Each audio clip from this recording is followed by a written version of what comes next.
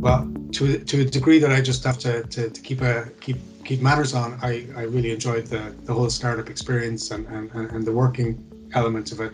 And I personally am enjoying the lack of commute and the virtual worlds that we're participating in. But outside of work, well, I like to run. That's my kind of my main, get out there and keep fit and kind of and do things like that. Outside of that, I've got two kids which I spend a lot of time with, hopefully, and a wife and two kids. I shouldn't forget Kathy, and yeah, I spend time with them on the weekends. And I've become increasingly boring as the years go on. So or as the years have gone by. So yeah, going out for walks, going yeah, spending time with my family. What actually the other thing I do is my kids play sport, and I'm coach of one of the teams.